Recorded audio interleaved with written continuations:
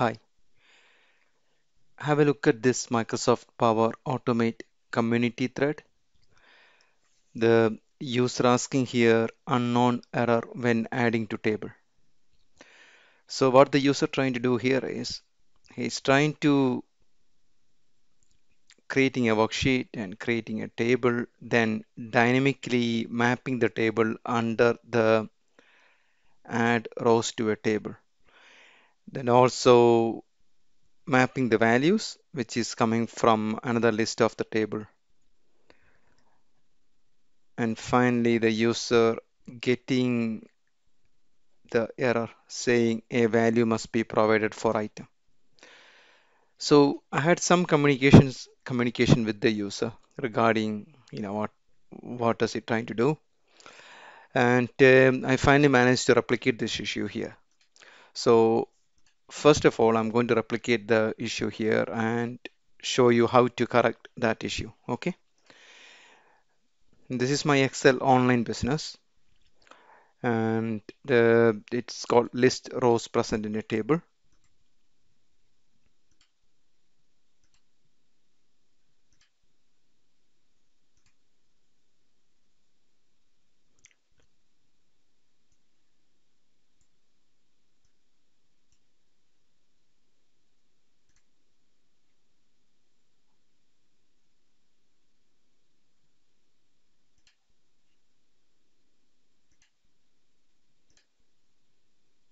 Okay.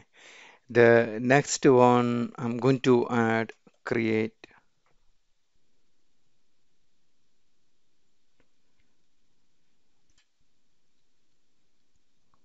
sorry, not create, add a row into a table.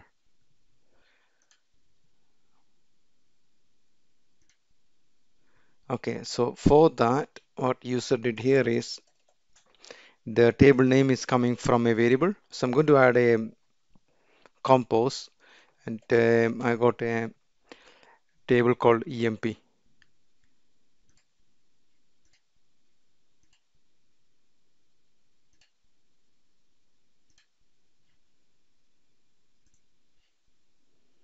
And under the table, I'm going to say enter a custom value and mapping that output. So here now you can see it says give me the row values then. So row to add into the specified Excel table. And what I'm going to do here is I'm going to map the value here.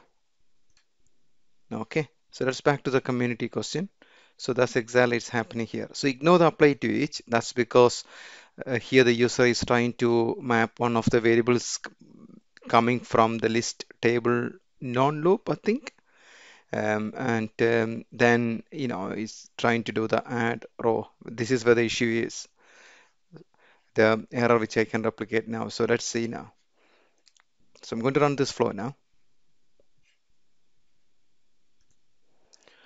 Okay, so flow ran successfully, but there is an error here. So the error is a value must be provided for the item. I believe that's what the user is getting here. A value must be provided for the item. Okay, so how to fix this? So you may notice that I was trying to map the whole row value, the value here under the row. So this is an array, a set of values here. So if I go to show row output, you can see the value contains the status code, headers, body, eh, you know, everything. Sorry, not that. uh, The list rows value it is. Yeah. So if you click the download, so you can see that's the value it's trying to map here. See that? That's what is happening here. So it's trying to map, the O data, the item internal field, got a lot of things here. So how can I fix this then? Right. So what here I'm trying to do here is I'm trying to update one of my employees dot XLS file. Yeah, that's what I'm trying to update here. So let me show you my employee file looks like. That's what my Excel file looks like. I got an ID column, name and postcode. So to update that, what we need to do here is, and I'm going to add a compose here. So add an action and called compose. And inside the compose, I need to make a JSON formatted value here, ID. So I'm going to hardcode now at the minute. No, probably I could map that coming from the previous value. I'm going to say incident ID here. Here we go. So that's going to put in a loop because it's a list of rows. Yeah. And also I'm going to drag and drop add row inside that table also. Here we go. That's done. Then comma. The next value here it's called name and then the postcode. Okay, so I'm going to put name. So see the format I'm putting? So I'm just adding only the column names I want.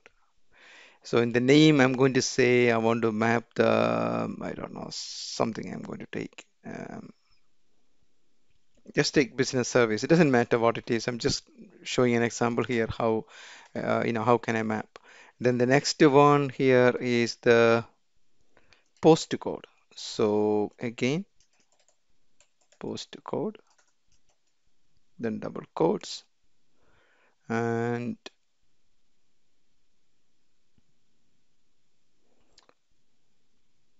just put prior to that. I know it's not a meaningful name I'm mapping, but uh, you know, it's an example. So I'm mapping those fields. So I know I want to update ID, name, and postcode against these values into that into the array table here. Yeah, right. Okay. So the next thing here is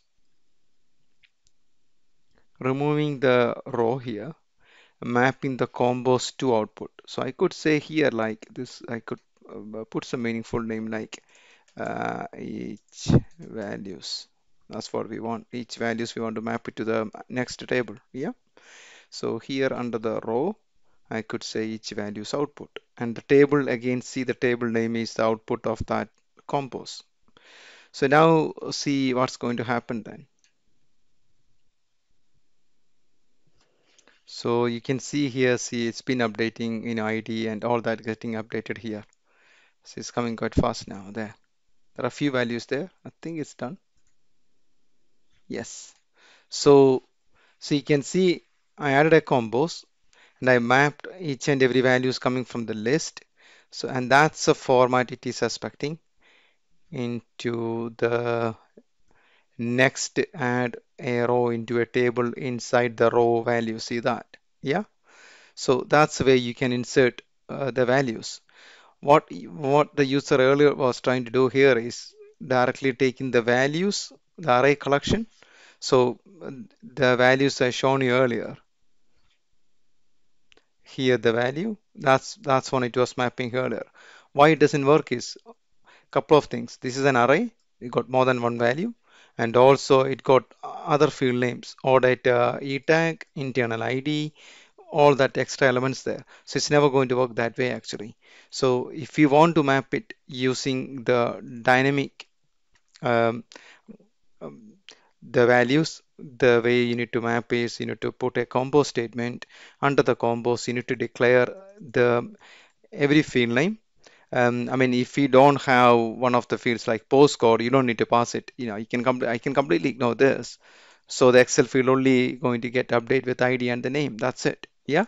So that's not a problem. But at least it expects the ID and the name. Whatever you are constructing here, it should expect those column names in your target Excel sheet. Okay. So hope this is useful and thank you for watching.